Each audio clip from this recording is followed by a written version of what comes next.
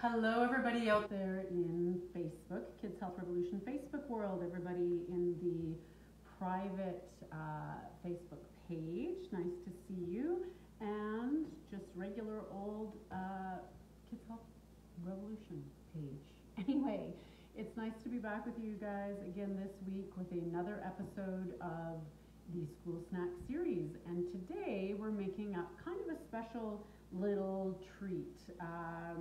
Easter break is coming up on us, and oftentimes I know that means at school there's sometimes little parties and school break parties and all kinds of stuff where the kids are bringing in treats or they're bringing in their Easter chocolate eggs or cream eggs or all of those things that our kiddos can't have because we're trying to improve their health through their diet, and that means we're eliminating all these processed sugars and we're getting rid of a lot of the preservatives and the other ingredients that we don't want in their diets in terms of supporting their health. So what are we going to do? We don't want our kiddos to be sitting there and feeling left out and not having anything special, and so this recipe is perfect for that. I don't know if I can get it on both cameras at once, but I think I can get it on them separately. So I'm going to show the group here, and I posted a picture on Facebook and Instagram. These are little marshmallows that I've done in little bunny rabbit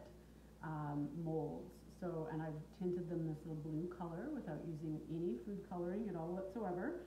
So these little guys are gut healthy, they're 100% natural, and they're going to be something that your kid really enjoys and really loves and gets to have a good time and participate in all of those sort of traditions that you might have already established, and you're wondering how you're going to do that. A client of mine just recently asked me that, what are we going to do for the Easter egg hunt? Like, what are we going to use for that?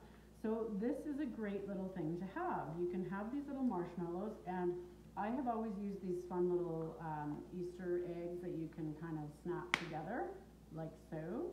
And so I put the marshmallow treats or whatever inside the eggs and hide those around the house, and then when my little guy finds them, he has these little treats inside that he can dig out.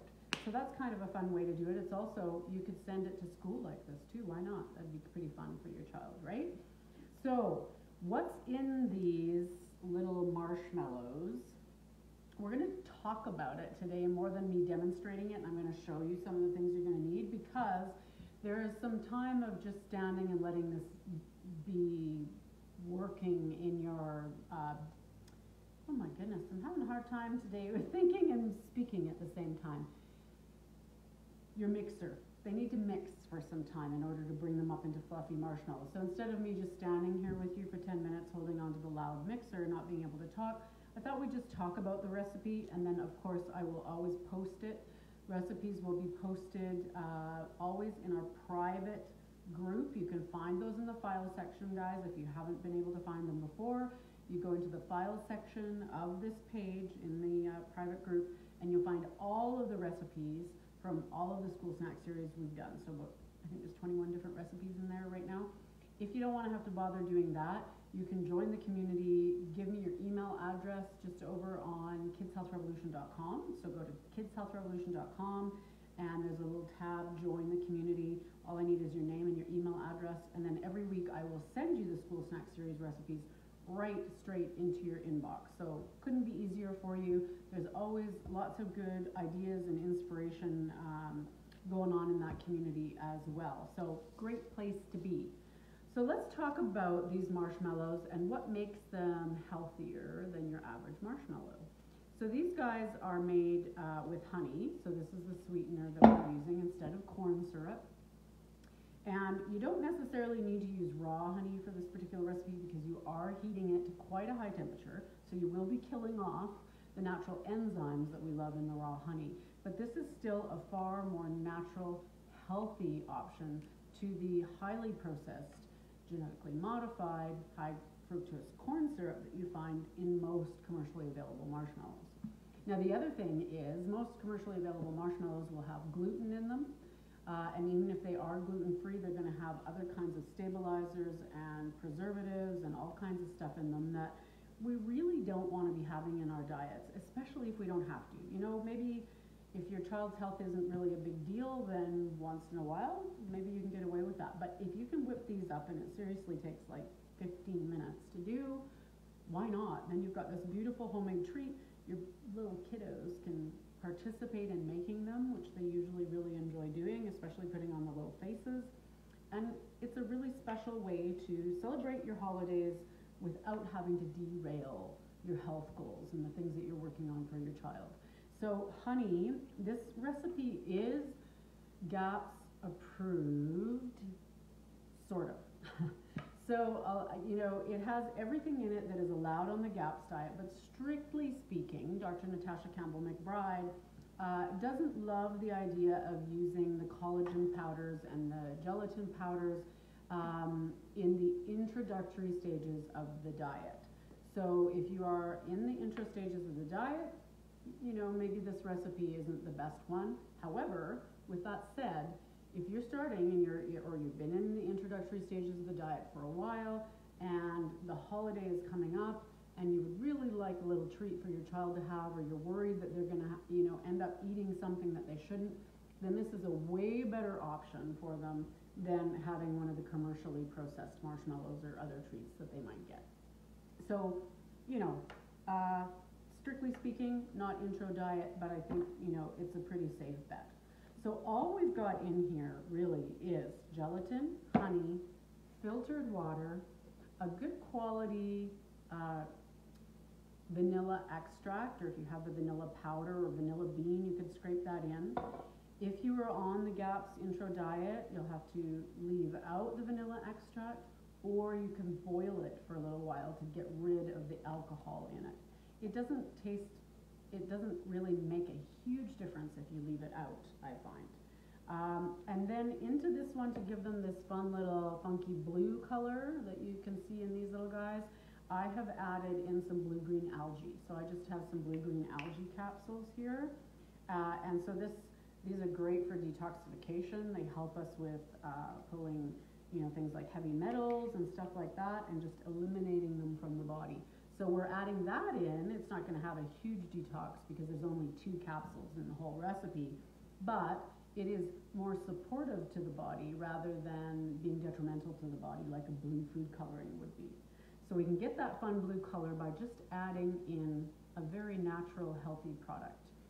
And then we've also, of course, got a pinch of sea salt in there. And the sea salt is going to just pop up the flavor a little bit.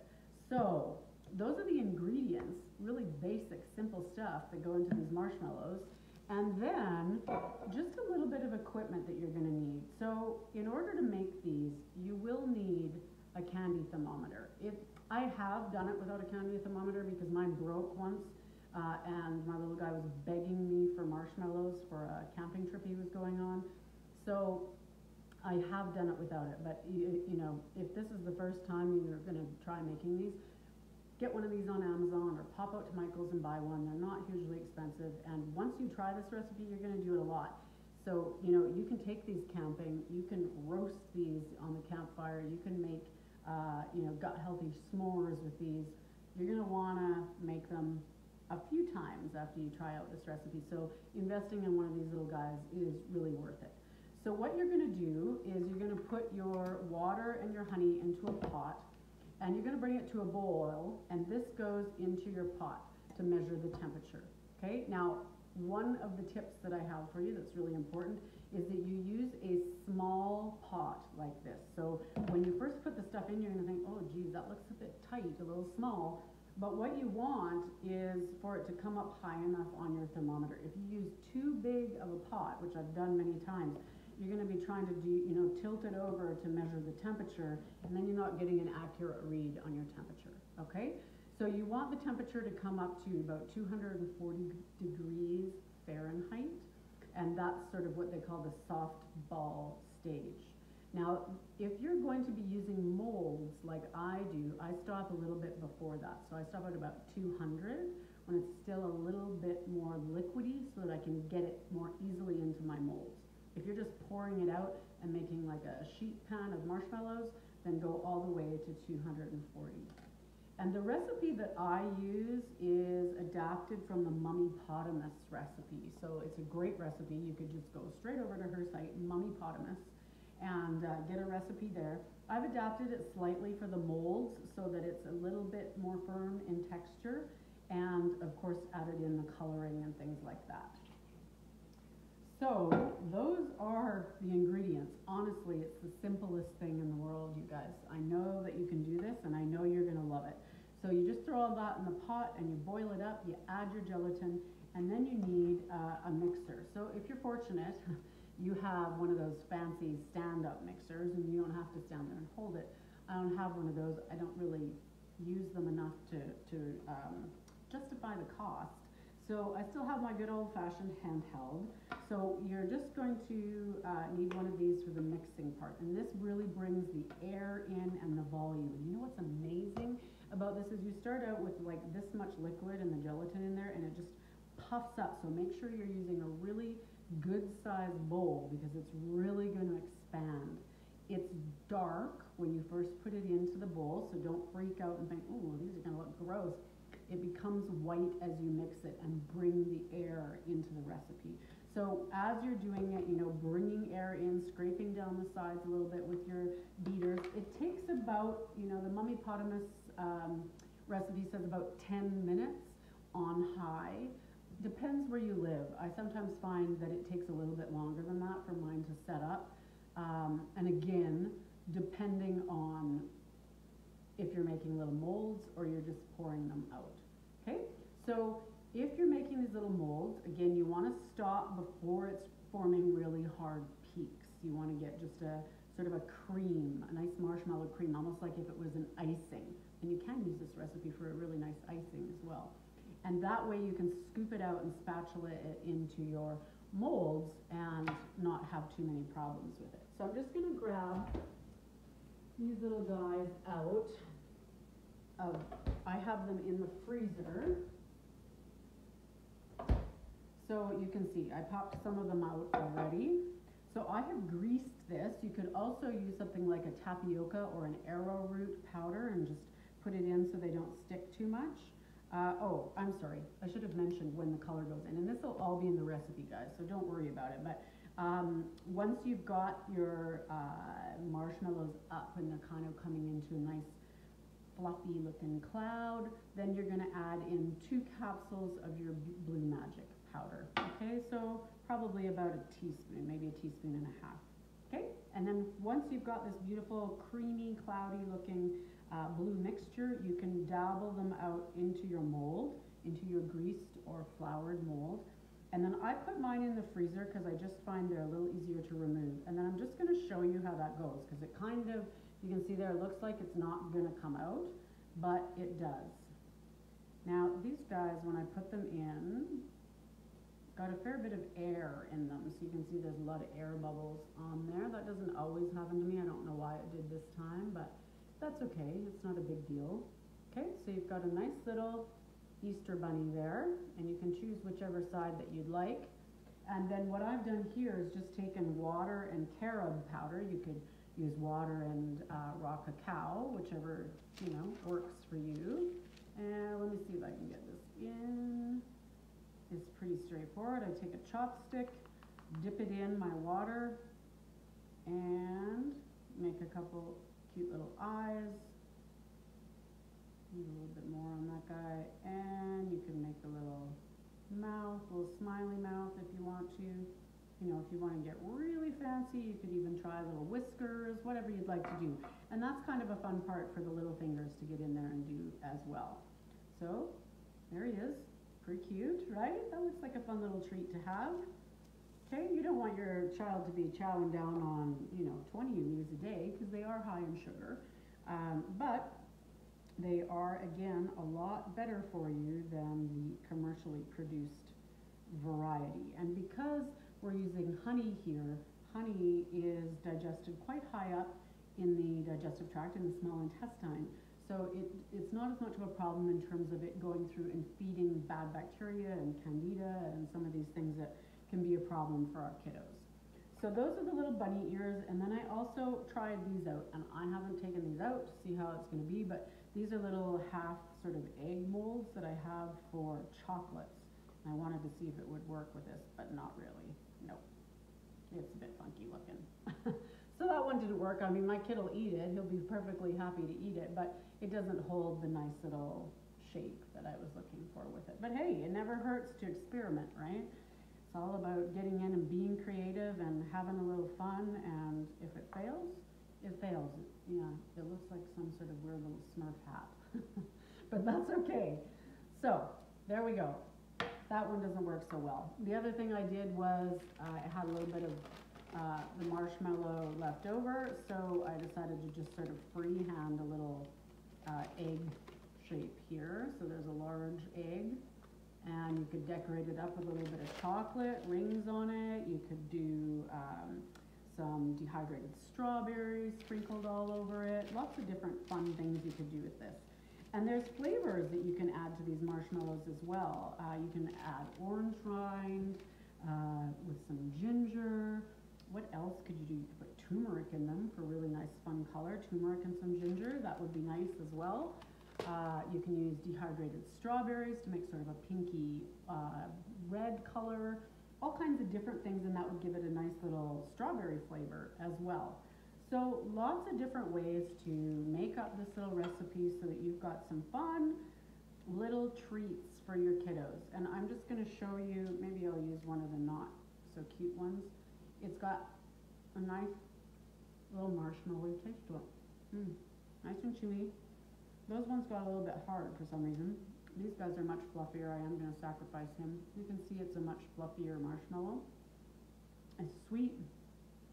You know, honestly, I've never been a big fan of marshmallows in my life, but I really like these homemade ones. They're not so intensely sweet. They're really nice, and they taste really good with chocolate. You can put them on top of hot chocolate too. Since it's a cold day outside today, that might be a nice thing to do. So there you go, guys. Pretty easy stuff. Honestly, take you about 15 minutes. Maybe when you're getting the hang of it, it'll take you a few more minutes than that. But once you get the hang of it, it's a super quick and easy thing to make, and the kids just love it. So it's fun to be able to do something like that for them, especially if they're on a super restricted protocol for their gut health and you're trying to help them with a chronic health condition of some kind. It's so fun to be able to give them these nice little treats. So there you go. You have questions, please make sure you post them below, and I will make sure I respond to them later. And make sure that you get a copy of this recipe over in the Kids Health Revolution community. You can get it right to your email inbox by going to www.kidshealthrevolution.com and joining the community there. And make sure that you join our wonderful private group. We have such great parents over there, a wonderful group of like-minded people on this journey to supporting our kids' health with the most basic foundational piece we can have, and that's the food we feed them. So join us over on the private Facebook page, Kids Health Revolution, for lots of support, lots of discussions, lots of information, and of course, the downloadable recipes. I hope you guys enjoy this recipe. I hope your kiddos love it as much as mine do. And I look forward to joining you again next week with another episode of the School Snack Series. Take good care, guys. Bye.